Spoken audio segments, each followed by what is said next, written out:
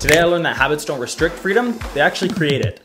I thought that having to eat healthy or save money any chance I got was just a form of restriction in my life. But then think about it. Consider the people with the least amount of freedom. Without sound financial habits or savings plans, you'll be panicking every single time your bills are due. If you don't take care of your diet and your exercise and your sleep, then you're always gonna be short on energy. Making choices that sound really good now almost always result in results that don't sound so good later. In contrast, any chance you have to make a small, more disciplined choice now always results in extraordinary benefits later. Start choosing to have more small, good, disciplined habits, and you'll thank yourself for it later. Don't forget to learn something new every day. If there's one thing I know for sure, it's that I know nothing.